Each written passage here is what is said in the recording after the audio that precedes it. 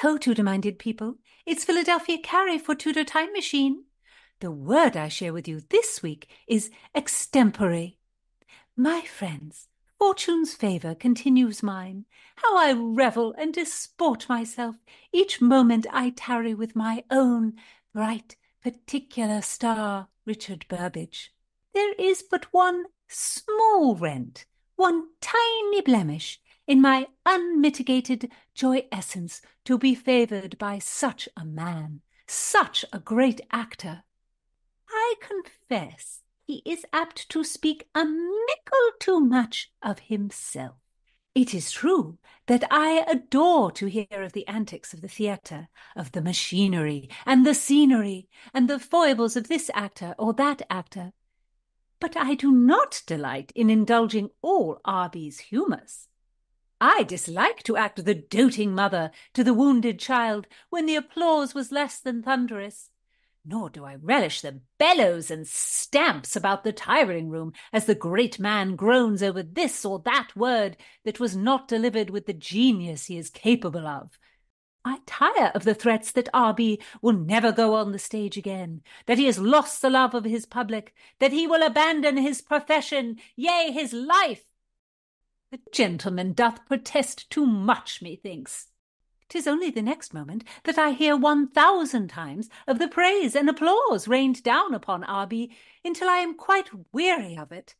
I confess that natural is the pride for having played every great part written for our English stage: Proteus, Othello, Romeo, Caesar, Macbeth, Hieronymo, Valpone, Lear, Sejanus, Antony, Subtle. You see, I have his roles by heart, because I have listened to speeches of each and every one of them ad nauseam.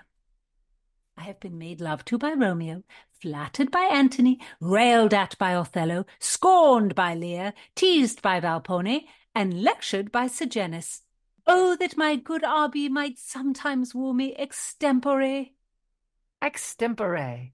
How now, Tudor Files? What think you? If you're new here, I'm Gage. I'm Jessica. And we're here with Philadelphia Carrie for Tudor Word of the Week. Don't miss a word, and listen to the Tudor Time Machine story project. So diverting. And I pray you tell a ningle and ring the little YouTube bell. La, la, la, la. Tudor Files, thank you for listening. Every one of you has the wit of Rosalind and the heart of Cordelia.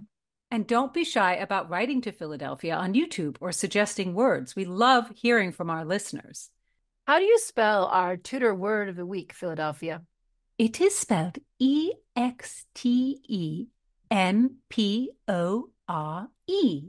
Extempore. Well, we still use the word extempore, but it's a very formal word now, maybe used in a legal setting or something like that. In the Tudor period, extempore was used to mean to improvise, to do something off the cuff.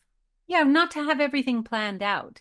In the 16th century, the word was used a lot in theatrical context.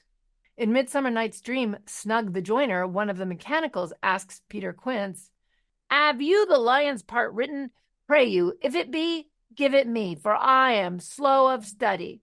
And Peter Quince says, "You may do it extempore, for it is nothing but roaring." So improvise, says the director. Philadelphia, you say Burbage was always playing one of his characters when he's with you? Indeed. It is as if he had no words of his own, but must always be quoting from some speech. And I say this to you, my friends, and I hope he himself shall not hear it, but when he woos me as Romeo, I must stifle a titter. When he first played Romeo, he was 20 years old, and so lithe he could scale a wall to Juliet's balcony. Now, my friends, the man is a good deal older, and of a bulk to bring down a house.